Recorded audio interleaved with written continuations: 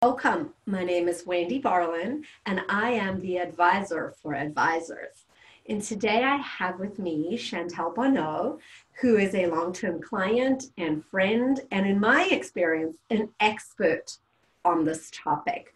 We wanted to talk about the state of being an advisor today, what that means, what are some of the challenges, what are the upsides, and then what Chantel can share with you, because she's built her business over the last 10 years, Chantel? Yeah. About from the ground up. And she has done so with integrity, putting her clients first. Chantel does come from a financial background, which definitely helps.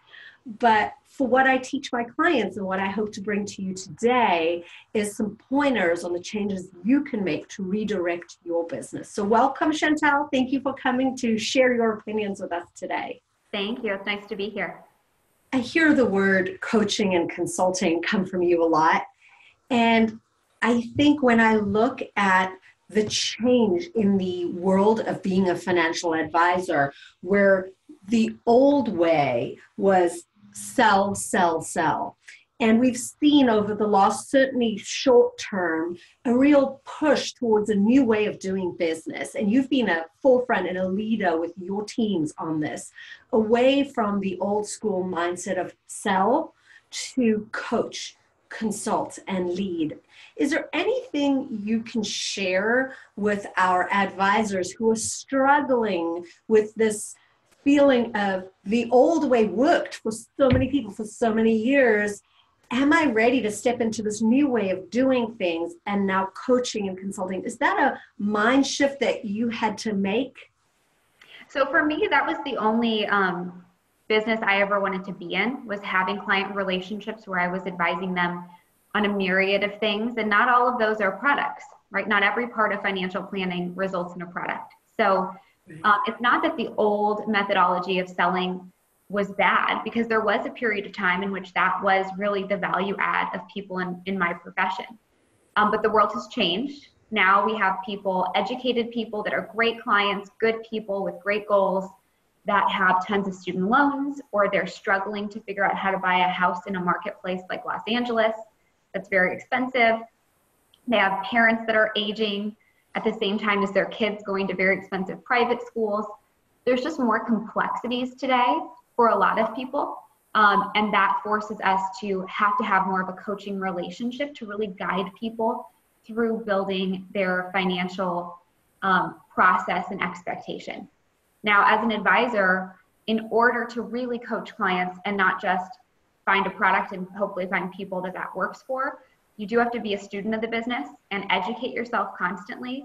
I have lots of credentials, but I still am taking tests because things are changing in our environment, and we have to stay, aware of what those things are, and also continually understanding how people feel, again, based on market conditions, because consumers react differently when different things are happening, and that's really where they need the coaching. When it comes to things like investment management, it's been proven that the largest value add an advisor provides on a percentage basis is the behavioral coaching component. It's not picking the right portfolio. It is coaching people to continually contribute and having that accountability and helping them make the right decisions in good and bad markets.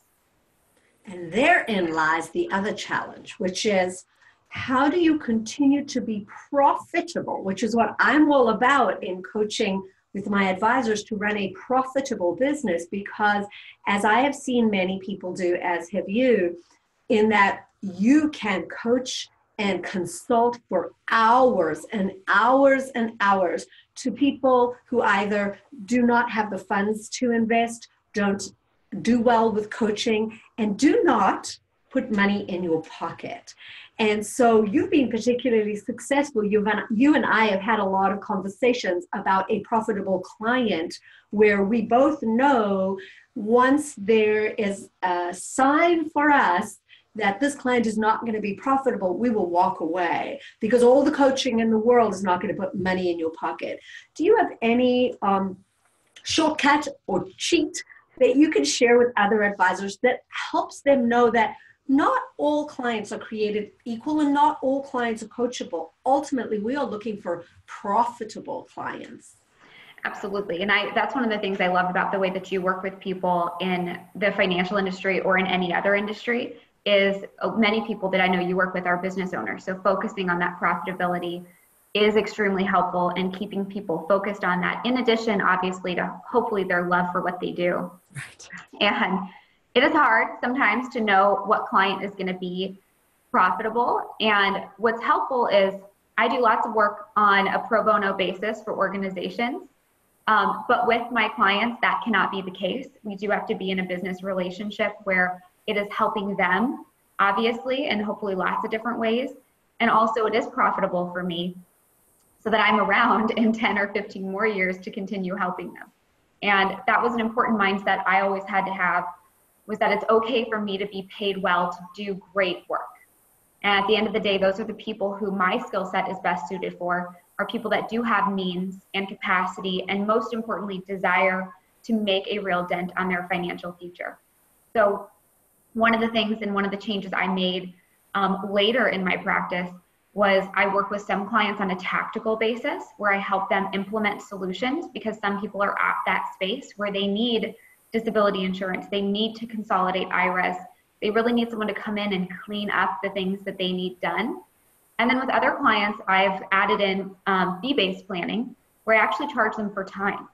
Because there's many clients that, for whatever reason, can't move things to me. The majority of their money is in stock options or RSUs, where work needs to be done on that side to help them understand the best choices. They're trying to figure out if they sell a house to buy another one or buy a rental property, or there's a lot of cerebral components to their planning that does not result in a profitable product. And again, those people need help with that. So I've added a model where I can actually just charge for the time and that fiduciary relationship to guide them, either in addition to the tactical planning or instead of it in some cases. So trying to understand what great relationships you really like, why they're not profitable, and thinking about a workaround so that you can continue to work with those clients you like, but make sure that it is profitable. Thank you. That is one of our major focuses